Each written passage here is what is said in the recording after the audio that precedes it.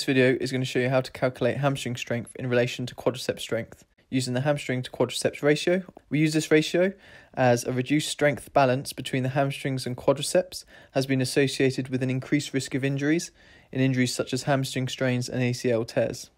We'll take a simple knee extension and knee flexion exercise on a pulley machine to target our quadriceps and hamstrings. Let's say we calculate our 10 repetition max for each exercise, then divide the weight we can lift with our hamstrings, which is 10 kilos in this example, by the weight used by our quadriceps, which is 20. So this ratio then equals 0.5 or 50%, which means the hamstrings can generate 50% strength of what the quadriceps can generate.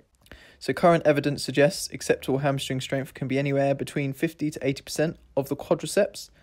So it's important not to get too caught up in values when using this ratio, but rather assess the progression in the values.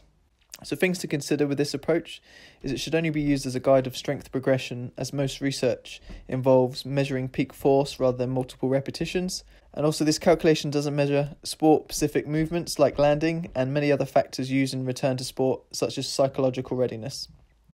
If you want to be able to assess differences in limb strength, then check our video out on limb symmetry index, which is also useful in ACL rehabilitation. If you found this video useful, hit the subscribe button and drop a comment if there are any sport rehab videos you'd like to see.